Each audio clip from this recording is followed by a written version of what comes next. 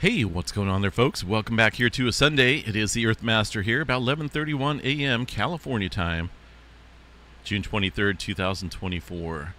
Latest activity here on the globe shows a 3.0 here across the area of the Philippines. We'll check out the earthquake activity here in just a little bit. I want to cover space weather activity here first, where we did see a near X flare from a sunspot here on the southeastern limb of the sun. This is from AR 3723 with an M9.3 coming in earlier today. Now, of course, this area was the former sunspot 3697 and originally 3664. So it does look like this area here has been renamed to 3723, and it's welcoming, or at least coming back around the sun there, the Earth-facing side of the sun, for the third time. It's always doing these welcome and departing shots here of very strong flares. So this just telling me right here that I think we're going to have to keep an eye on this sunspot as it ventures further into the Earth-directed view. No CME was associated with that impulsive near X flare this morning. So we'll definitely continue to keep an eye on 3723. Now that's what Kevin says is going to be the name of that sunspot. Doesn't look like they've updated it yet on the map, but 3723 going to be this area right over here. Still looks fairly complex. I can't believe it's holding together for so long. Third time around the sun here.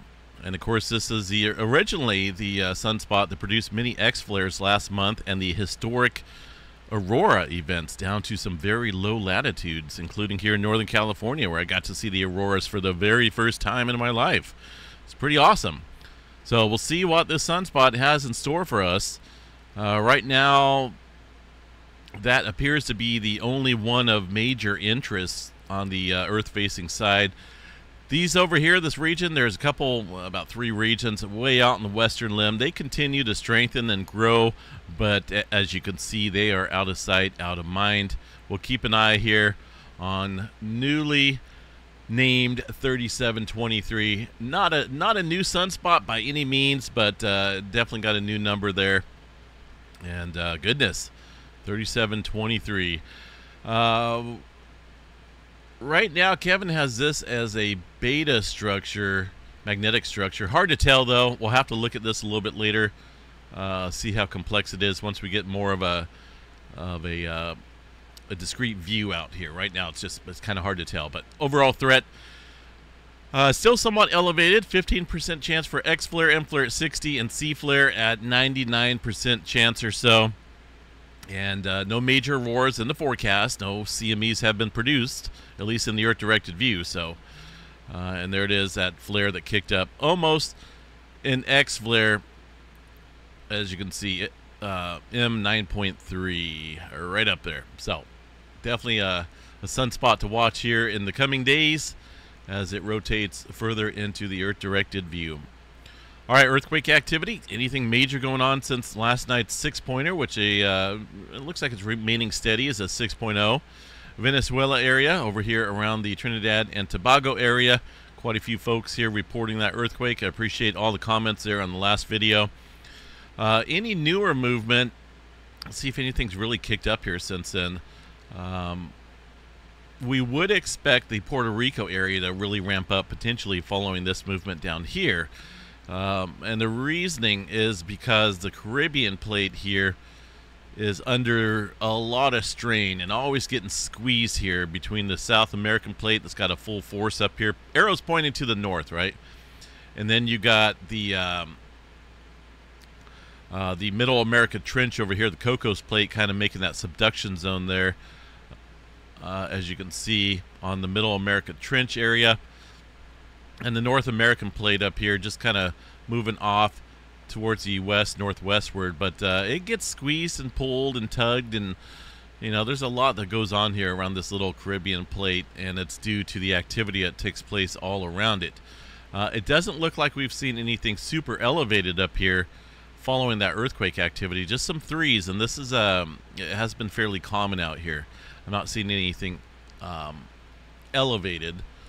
We did see some activity last night. Let's see here. Well, this is this morning here. There was a newer quake into the northern end of the Middle America Trench. Maybe just here on the plate boundary, just off the trench zone for a 5.2. So things still look like they could be getting a little bit active out here across this area. We'll keep an eye on it. I'm not seeing any major, intense, noticeable uptick following this movement last night for now. Oklahoma area, Texas, still seeing some activity out in the oil fields. There in California, got a handful of smaller quakes here. Watching this area because, you know, this is a prime area to watch here because you got the southern branch of the San Andreas Fault. And a lot of times we do see some swarming out here. Right now, just a handful of smaller quakes off the Brawley seismic zone and the southern end of the San Jacinto fault zone. So keep an eye there on SoCal, Southern California area.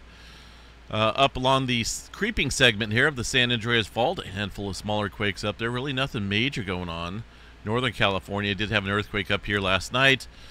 Outside of Willows, in between Chico and Willows here, kind of close to where I live. 2.8, 24 kilometers deep. Still got a little bit of activity here across the Coast Range. This is where the that 4-pointer struck here. There's a little bit of swarming going on here. Let me bring back the last couple days and see what we got. This all started off with a 4.3 on the 21st, so a couple days ago. Still seeing some movement overnight with a 3.6 being the largest there in this activity overnight. Crazy to think that a 4.3 would create, well, I mean, there's not a lot of aftershock activity, but still, gotta watch it. These could be potentially, you never know, foreshocks to something bigger there on the Macama Fault, which is a pretty lengthy fault system that runs, as you can see, all the way down here, close into the Bay Area, and capable of producing a sizable earthquake. It's been quite a while since we've seen any major activity out here. Of course, it's been quite a while since we've seen any major activity on numerous faults and plate boundaries out here. So we'll continue to keep an eye on that with that little bit of swarming going on at the northern end of that fault, which runs into, well, the Cascadia subduction zone. Little earthquake here on the Gorda plate from late last night, 2.6. Nothing showing up here in terms of earthquake activity across the Cascadia. Let me check the tremor map here from last night. Wasn't a big deal, at least far as the southern end, but in total tally, we got 458 epicenters. That's still up there in terms of the tremor count. And so that puts us, I'm sure, above 12,000 epicenters in the last 30 days. 12,488. That's a decent amount if you really think about it. It's been consistent here over the last 30 days. And it's still going. If you look at the all data here, we've been quiet pretty much the majority of 2023. We've seen a couple upticks in tremor, but this is going up. Starting to look like a little bit like what it did back in October of 2022. So pretty decent uptick in tremor activity taking place right now. And of course, we'll continue to watch that because, you know, I've been seeing obviously a lot of tremor down here and some subsequent earthquake activity and strain. These little signals of strain, why these little small earthquakes pop up following any large tremor event, you know, up towards the locked area of the Cascadia. Just little clues, right? Little clues as to how much strain's building up out there. The Mount St. Helens area, a couple smaller earthquakes out here, including a 2.1. This one's away from the Mount St. Helens area, just to the northwest there. Fairly deep as well, about 16 kilometers deep for that quake last night. And let's see what we got. Yellowstone National Park. Zoom in here real quick, see if there's anything suspicious. It doesn't look like it. There's the 6-pointer signature there from the Venezuela area late last night. Showed up pretty nicely there across various stations. That is not a local signature whatsoever, but a distant signature. Now there is a local earthquake. I could see it showing up right here, it looks like, and maybe right here, 2 of them. Let me see. There's a 2.5. That's got to be the 2.5 in Montana showing up here. Also a 2-pointer in the Idaho area. So we do see those showing up. There's the 2.5, and a little bit later, we got the Idaho earthquake showing up here, and mainly across this area of the park, and that's because it's closer in proximity to those earthquakes in Montana and over here in Idaho. But as far as any activity goes, this is wind. Wind, W-I-N-D, is the key, and that does show up quite nicely on these graphs here. I'm just going to bring this up real quick, show you guys with the verified data. Okay, this is wind in Yellowstone National Park. We're talking about gusts of over 40 miles per hour, some maybe locally higher across various peaks out here, and well, that's what we see. It shows up quite often in the summertime when we get those thunderstorms and whatnot, or any type of large wind events. And as you can see, it's showing up on the majority of these today. All right, back to the earthquake activity here. Let's see what we got going on out in Hawaii. Still got a little bit of movement out there around the Kilauea volcano. A deep earthquake here, 28 kilometers. I wonder if that's correct. Not. See, that's underneath automatic status, so that has not been reviewed. It'll probably get revised here because the majority of earthquake activity has been very shallow here on the southern edge and the upper east rift zone here. Not a huge increase, but a lot of those are from yesterday, actually. Let's go check out the USGS Volcanoes website here. Cascades across Sierra Nevada and down to Southern California. Yes, there's volcanoes in Southern California. We're all green for now. Kilauea volcano, the volcano of interest here on the Big Island, is I want to check out the deformation data, see what's going on here. Still going up. 623, pretty much steady as she goes there. Look at that. The graph is, you know, it's taking us up. Here's that little eruption that happened back early June. Small amount of magma broke through the surface there to create a 10-hour long eruption on the southwest rift zone, but a little bit of volume loss. But since then, we're going up and up and up, and we're way up. So anytime now, you know, I keep saying that, but you really can't forecast these. You can look for little signs. This area can only handle so much pressure, right, before something breaks through. That's why we've seen that that fracture zone out here. It relieved a little bit of strain, but also I think it created a Band-Aid effect. It solidified the area, patched it up. That was a weak area out here, and now we're just building some quite a bit of strain out here in this zone while the inflation's going up here. So we've got to watch this. I don't think it's going to go up towards the crater area. I'm leaning more towards down here across the upper east rift zone. Been following these earthquakes here a little bit. So we'll watch that. Definitely keep an eye on it. Let's see, up here in the Russia area, after midnight of 5.2, Kuril Kamchatka, 131 kilometers deep here in that major subduction zone. A couple smaller earthquakes here in Japan as well. Not that big of a deal. This activity is very common. If you look at the last 30 days of earthquake activity out here, I would say 4s and 5s are actually quite common out here. It's a major subduction zone, and the slip rate is quite high out here. So a 5-pointer is not that much of a surprise to the folks there in Japan. Obviously, that is the area that's seen that 2011 megaquake, that 9-pointer, but I don't think we're going to see anything like that anytime soon here across this area. Up here along this region, potentially. That is a region that really hasn't seen any mega thrust activity in a while, and it's very capable of producing large earthquakes out here along this subduction zone.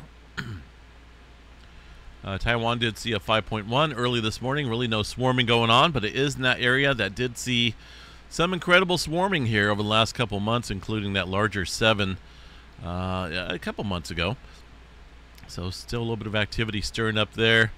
As far as the earthquake 3D globe goes here, the quiet zones today look to be New Zealand area, Tonga, and the Fiji region. So eventually this will fill back in in a more than likely we'll see deeper earthquake activity out here first. But yeah, I mean, it's pretty cluttered out here across the Philippines and Taiwan southward here today. A little bit of broadening out across the Java Trench in Papua New Guinea.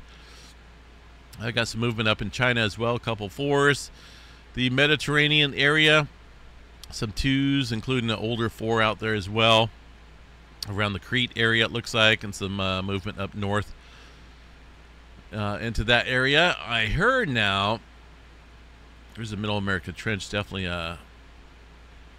some increasing activity out there, it looks like, for sure. I heard the Ison eruption is over. Is it true? Well, let's go check it out and see what's up. See if they put out a update yet or not. This was put out yesterday. Not Monday, it's Sunday. Can't be in that yet. Can't be doing that. All right, so it looks as though they're announcing that the eruption is over. The eruption that started on the 29th seems to be over. Yesterday, there was little activity in the crater. And this afternoon, there was no activity when the Civil Defense flew a drone to check it out. So, obviously, you know, a lot of people wondering, well, why is there still lava flowing up in certain areas away from this area? Well, the lava has found tubes and these little channels underneath various older deposited lava fields here. And that's why we're seeing, you know, areas such as the area northeast of the Savartsingi area. Remember where that barrier, that protective barrier, had a breach in it from the lava? So a lot of times that lava flows under there and then finds its way up through the older lava field and, you know, creates a surprise little breach there in certain regions. And, that, you know, it can stay hot for quite a while underneath there as it travels underneath the surface or just below the subsurface here and finds its way to, you know, various areas. But it does look like the eruption is over, according to these guys. Let me check out the live from Iceland site, see what we got, and then we'll look at some GPS information. There's the folks hard at work, you know, protecting the infrastructure out there. It's the Savartsingi power plant and also the Blue Lagoon. I don't see any visible signs here on this one of any lava. Still got a little active hotspot over here. Here's the region that they're building up. Here's the Savartsingi power plant area, portion of it. See all the pipes and whatnot used in the hydrothermal operations. Pretty close, but I think they got it. This should slow down, solidify, cool down, and that's a close call. But it does look like they're, you know, keeping things blocked off there. I've been working 24/7 out there, trying to protect the infrastructure, and this is just barely the site of that Savartsingi power plant. All right, I want to check out the GPS statements out here, at least the vertical displacement that may be going on, which tells me and tells everyone whether it's inflating or not out here across the area. And here is the station around Grindavik here. There's the eruption that happened back there in May. Huge drop, right? Obviously, that's going to make sense because the magma has now broke through to the surface and depleted the area below. But we're going up a little bit, but really not all that much here. So hard to say unless we get some further activity out here across the area of the rift zones. We could see a little pause out here in terms of the next eruption because it's not quite going up to a level that would be concerning. But we'll continue to watch that for now. But yeah, looks like it's officially over.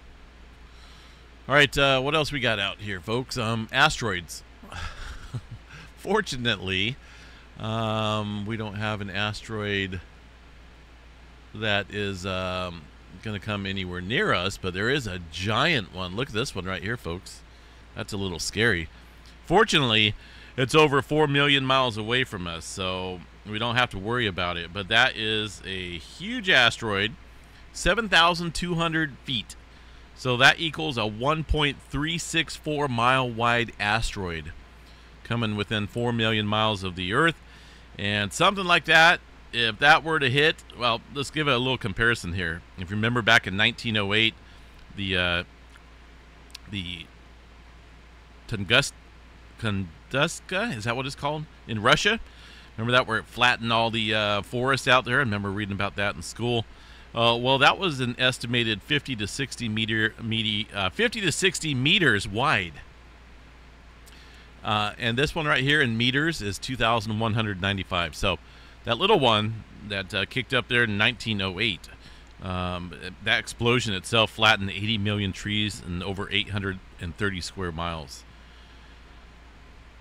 So, you know, the dinosaur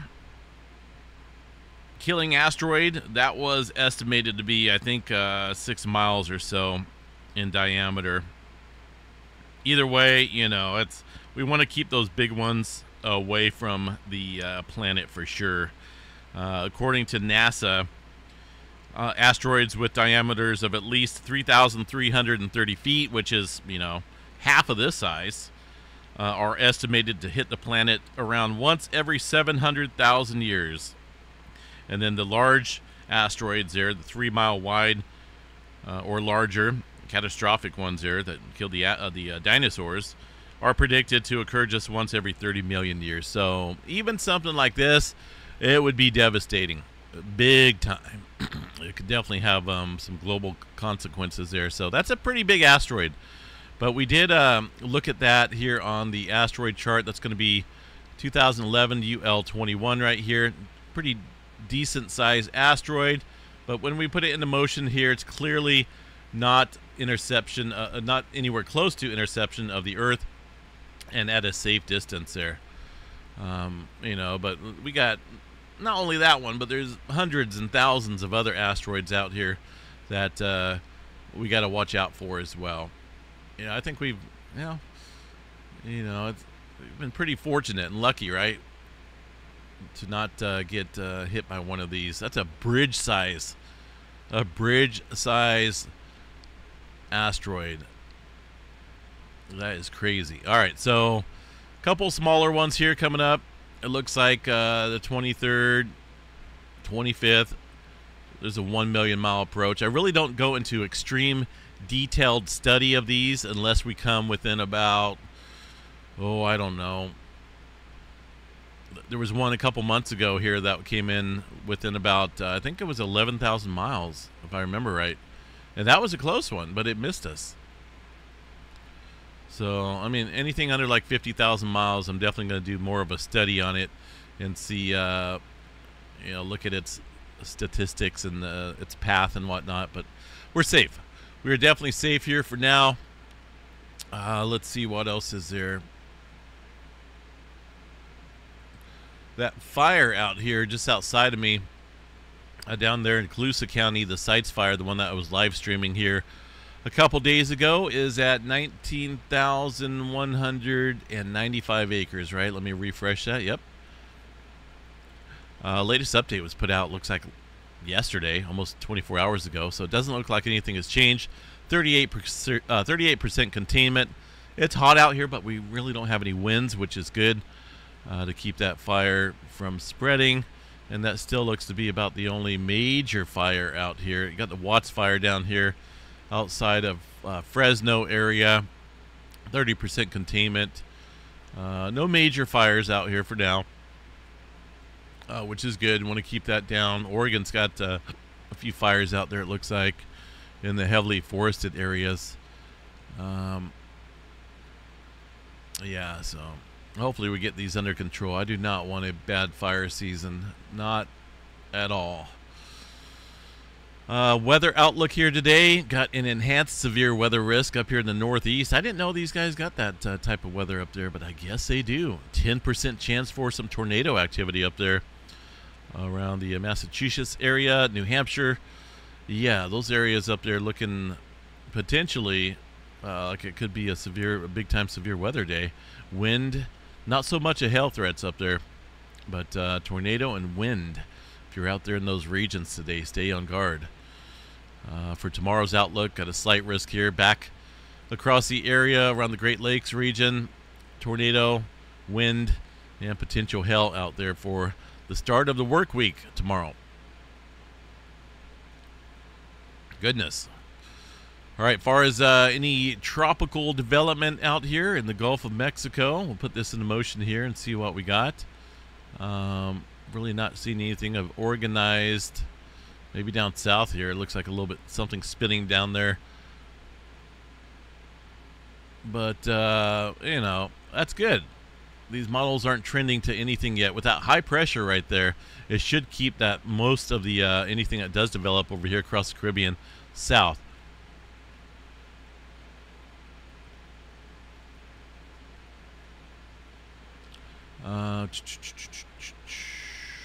Pull this up here real quick. I don't really see anything spinning out there in the Pacific either, so that's good. It's just going to be hot. It's just going to be hot out here in California. Don't have any cool down in the forecast, I don't think. June 20th, June 23rd, there we go. High pressure is going to be in the orange. A little bit of cool down, it looks like right there on the 27th. That's here in a few days. But high pressure builds back in here across the west coast, eastern Pacific. I'm ready for winter already. I'm not even joking. I'm not even joking. Bring on the cooler temperatures and rain. The heat's exhausting. It's a little bit too much at times. I mean, you can only jump in the pool so much, and even then I don't know. I like to be able to go outside and enjoy a cool breeze, not 110, you know, and that's just, you know, where do I live that it's 110? Well, look up the Sacramento Valley in Northern California. It's pretty much a death valley out here if you think about it. We're surrounded by mountains, but on a larger scale. And we cook. San Joaquin Valley, Sacramento Valley, we cook out here. Unless we get a strong delta wind here, but most of the time that's limited to the Bay Area and the Delta. And we cook out here. It gets hot. Pretty much a secondary death valley out here. All right, folks, have a good day. Seismograph stations out here look quiet for now. Enjoy the rest of your weekend, and we'll catch you guys back out here for the Sunday night update. Take care.